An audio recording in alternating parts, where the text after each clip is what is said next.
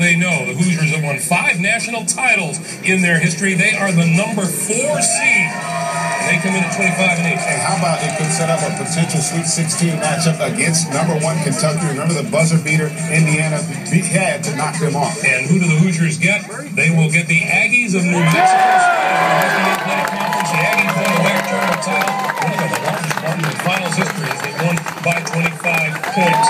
Now, South Regional action Friday and Sunday in Greensboro, North Carolina. The Duke Blue Devils, Mike Krzyzewski's number 2 seed, 11 Final Fours, 4 national championships. Duke with a 27-6 record coming in, and they will look forward to playing Lehigh's Mountain Hall.